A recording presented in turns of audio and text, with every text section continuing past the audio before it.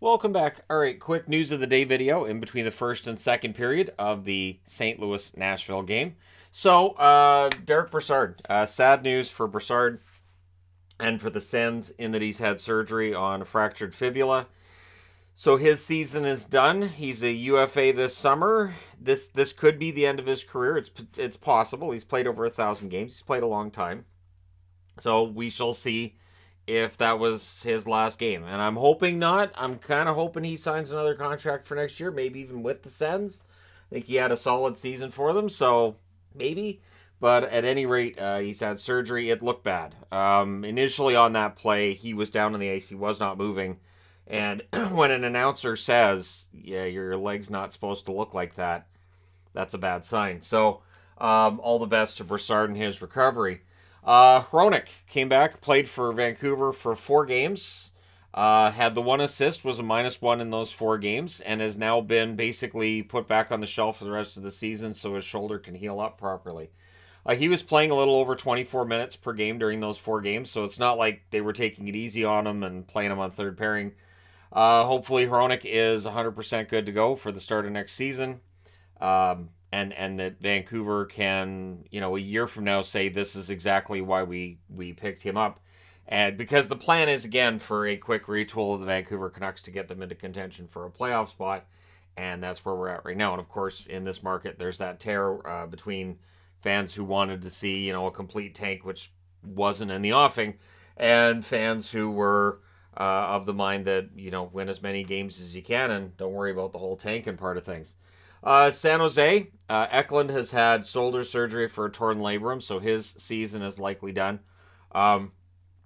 Eklund looked decent for them in the call-up. I would think he'll be a regular next season for them. It's too bad this happened, though, because this, of course, is evaluation time. There's a lot of guys making their debuts right now. That's why I'm not really covering it in the news videos, because you're going to be covering a board with guys who may or may not be regulars next year. In a lot of cases, they're guys just being called up, being given that look in the lineup, see where they're at. And so Eklund, I would expect to be a regular in the San Jose lineup, but they're not going to get that look at him that they wanted to before the season was done. So the reason I'm wearing this Flyers jersey, we're going to talk about the Flyers a bit. They're returning to their burnt orange 1982 through 2007 era. This is leaked out that that's the plan, is that they're going to go back to their old colors and their old look. Philadelphia does not really do new and different. They stick to the orange, they stick to the black, the white. The logo doesn't really change. That's why when they do the reverse retro, it looks odd because it just looks like a Flyers jersey. Both of their reverse retros just look like a regular Flyers jersey. So I think returning to that look is going to be popular with fans. The really, really bright orange that has been the basically default orange color teams have used. We've now seen 2 teams go away from that look over the last 2 years. First the Oilers and now the Flyers. So yeah, that color really, I still don't understand what the NHL was thinking there, going from and I mean, because if there's multiple teams going to that same shade of orange, there has to be somebody somewhere making that decision. And I think the darker orange definitely works better for Philadelphia. So there you go. Fletcher's gone, and now they're getting the proper orange back for the team. Before you know it, the Flyers will be back in contention for the playoffs and then a Stanley Cup, and then there you go. But I do think going back to this kind of a look is a good idea. I do. And I'm saying this kind because it may not be exactly what this jersey is. Obviously, it'll be an Adidas, and then it'll be a Fanatics the year after and all that, but it'll be very, very similar to this. At least we know the colors will be the same.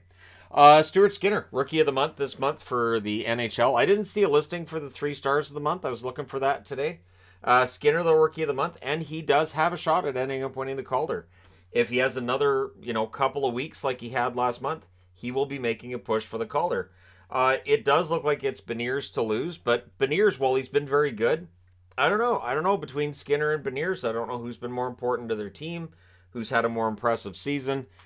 And again, Skinner had 10 wins in the month of March. So, I mean, if he can put up another 4 or 5 wins this month, we could see Skinner end up holding up the Calder Trophy in June. Of course, Oiler fans would like to see the Oilers holding up a different trophy in June as well.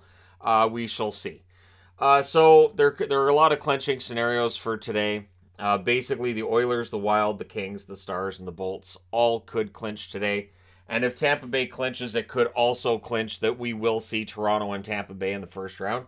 I mean, I could do then a preview of that series, but it would be incomplete. I don't do the series previews until we're actually at the end of the season. So as tempting as it might be to already look at Tampa Bay, Toronto, and you know what the odds are and aren't, the reality is we don't know what their lineups are going to look like a couple weeks from now, what injuries may heal up, and what injuries might occur between now and then. So it is a very interesting situation we have though right now, where it feels like that separation that we weren't seeing all year. The last few weeks we've started to see it, where the teams that are going to make the playoffs are getting that cushion, and then there's just that little bit of uncertainty that's still there in both conferences. But in general, we know who's going to be playing who and who's going to be the top 3 teams in each division seem to be pretty set.